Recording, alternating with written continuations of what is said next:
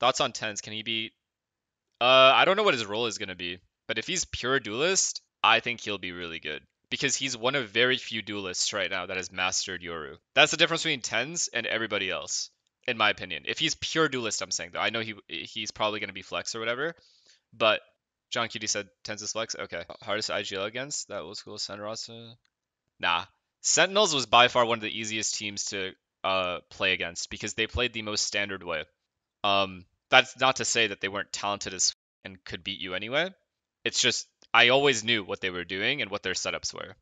I hated losing to that team because I almost always knew how they played. Do you think Sen will be good next year? Sentinels fans are like Arsenal fans. The cope is always there.